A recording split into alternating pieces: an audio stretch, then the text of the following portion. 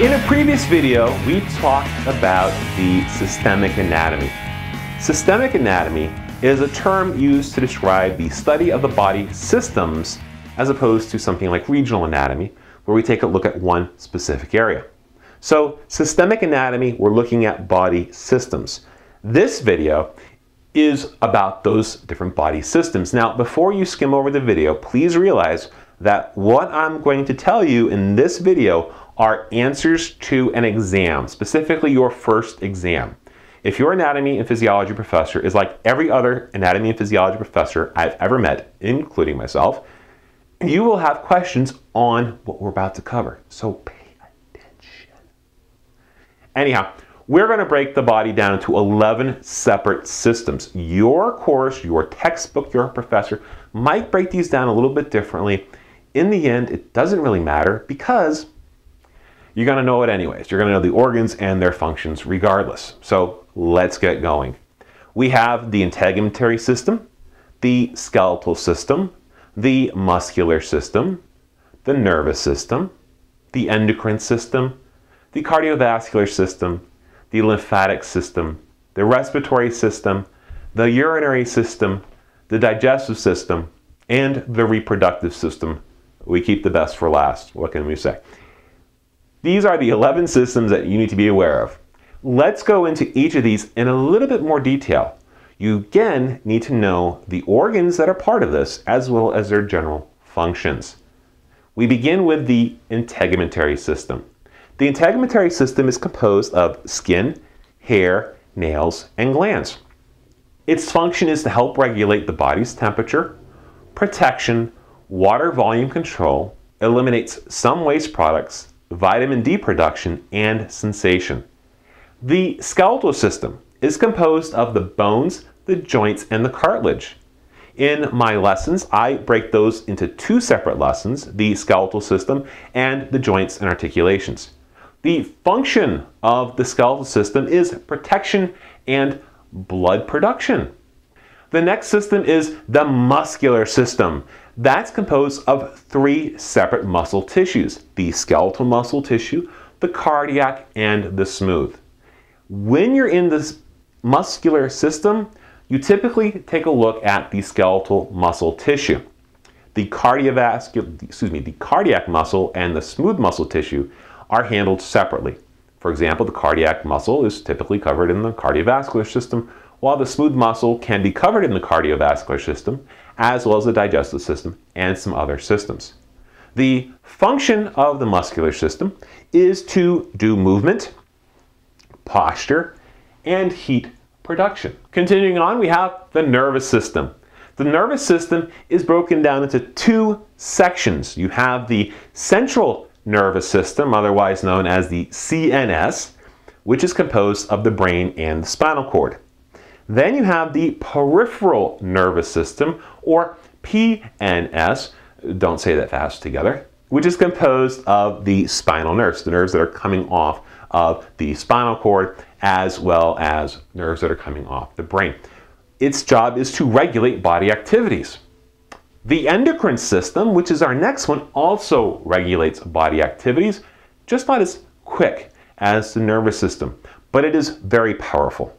The endocrine system is composed of hormone-producing glands, such as the pituitary gland, the thyroid gland, the parathyroid gland, and the adrenal gland.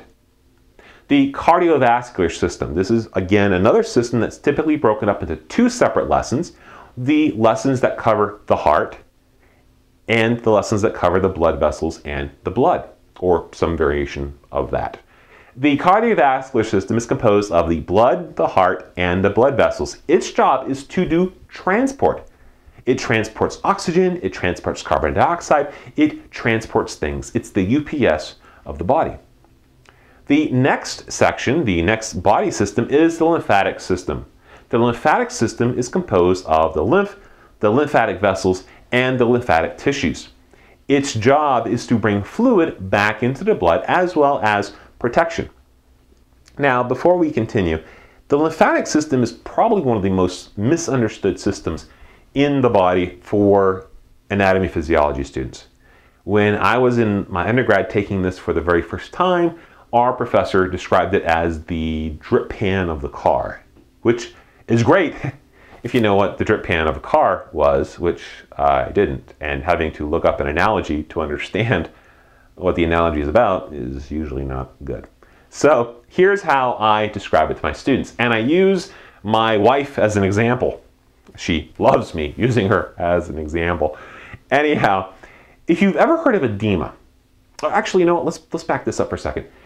If you've ever seen a woman who is pregnant, and if you've ever looked at their legs can be a little swollen, especially as they move forward in the pregnancy.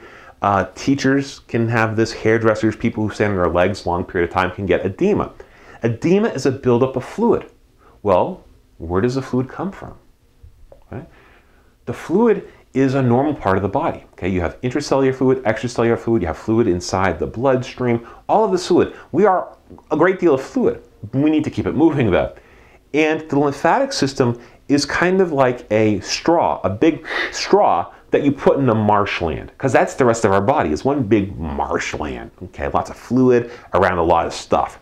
And the lymphatic system is this big straw that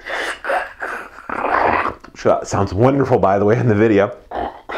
Sucks up the fluid. It pulls the fluid back into the bloodstream. It pulls it into the lymphatic system. The lymphatic system will clean it to make sure it's nice and clean. It didn't get any alligators from the marsh or anything icky, and it'll dump it back into the bloodstream. So back to my wife and pitting edema, or edema. When my wife was pregnant with our first son, her legs got to be pretty swollen. And I had read about pitting edema when I was into professional school, but I'd never actually seen it. Well, here's my wife.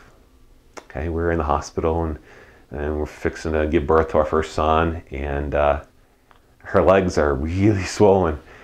And I'm like, oh, I wonder. So I very casually kind of put my finger on her leg and rubbing her leg, like, oh honey, I love you, I love you, I love you. And I push my finger in on her leg and I remove it, and whoa, that was cool. There was an indentation where I had pushed my finger, not in her, but I pushed my finger in and I took my finger out and there was an indentation in her leg.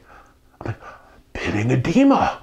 This is so neat. Well, my wife has a kinesiology degree, so she kind of, you know, hangs with me on some of the cool stuff, you know, like, yeah, well, that is kind of cool. I'm like, yeah, look, pitting edema. She's like, oh, yeah, that is pitting.